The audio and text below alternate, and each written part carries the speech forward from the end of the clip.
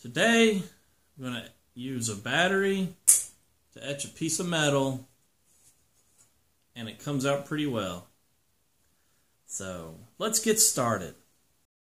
So I've just finished drawing this. It's got a gear in the middle, and each one of the cogs has an arrow coming out of it to create a chaos star, which is 8 arrows going all different directions to represent all possibilities. Etching this into metal, I'm going to use a couple of batteries, some nail polish, and I think I'm going to use vinegar. So I'm going to go ahead and start covering this thing with some nail polish. Well, I've got it totally covered and a little bit out past the edges. I don't think I'll need to mask off any further, but if you have to mask off a large area, you can use electrical tape and then put the nail polish up to it. And I have this little wooden stylus I made from a dowel rod, and it's kind of blunt. That way it scrapes off more of the nail polish to clear out the metal so I can have a good surface for the electric to flow through.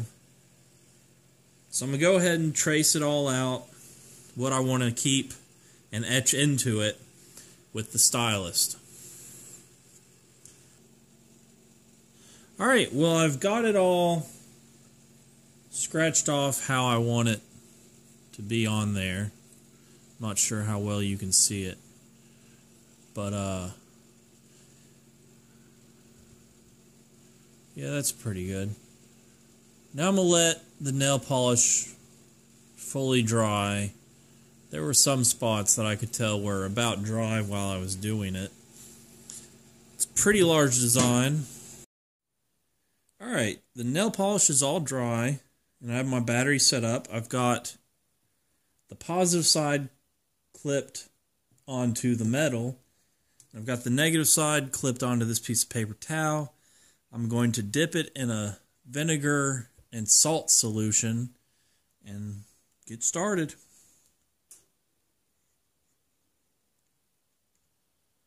Now when you do this, you want to make sure your clip is wet.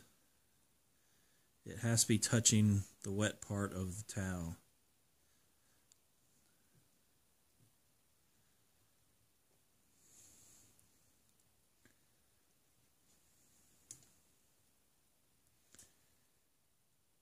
Sounds as if it's bubbling, which is, to me, a good sign. You probably can't see it, but it's working really well. It's been about 10 minutes.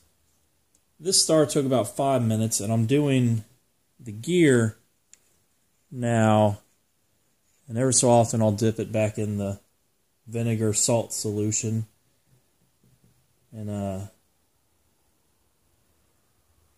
you can hear it working. It's foaming right there. This arrow's finished, and it looks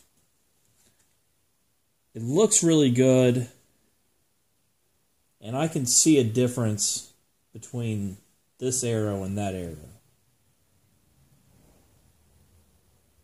So I'm going to keep going,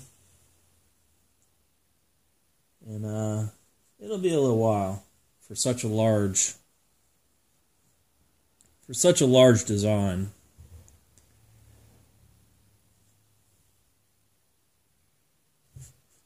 Alright, there's a couple different ways you can do it, and by a couple I literally mean 2. You can either hold it on it, or you tap, and I've been playing with both different ways, and I've noticed that if you tap it, it goes way quicker. Well, so far I've got from here all the way to here done. I've got this cog on the gear done. This arrow still needs to be done. And I read somewhere that if you have a load between your dabber and the battery, such as a light or a little fan, this one's from an old computer, that it helps a lot. Alright, so a quick little update. My batteries kind of died on me, they're old. And I've got the fan going, and I've just connected to a 18-volt battery. And that 18-volt battery works a lot better than the two 9-volt batteries together did. If you have access to one of these batteries or similar, use that. I'm probably going to make something that just attaches to the battery. Right now I just have the leads electrical taped onto the battery to get the power. And I'm pretty much done with the gear and the arrows there. So I'm going to take this off.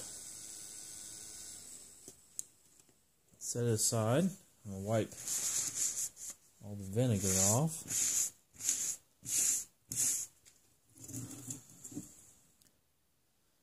You can tell that those lines are on there.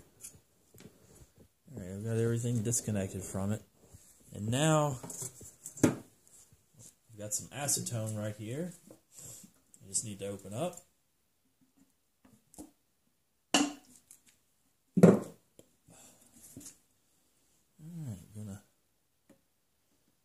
Use this acetone to take off the nail polish. Moment of truth.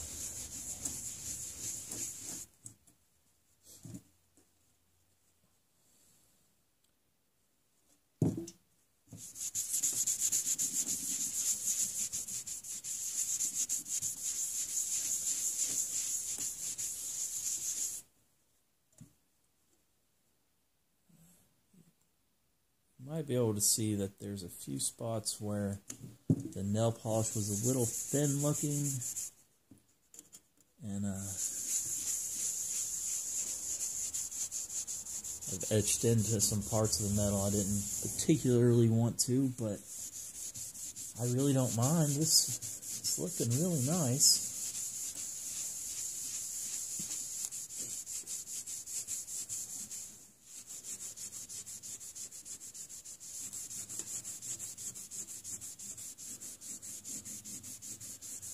Alright.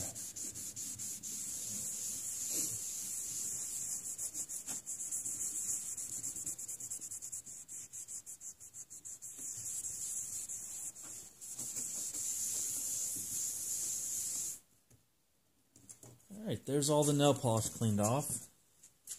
And you can see that this one, it's hard to tell, but it did etch into it. But I'm going to have to touch that up. But this looks pretty good. I like it. Well, here it is. Turned out really well. My Chaos gear, which as you see is my new channel icon. And if you enjoyed this video, click here to subscribe and check out some of my other videos. I appreciate it. And I'll see you next time.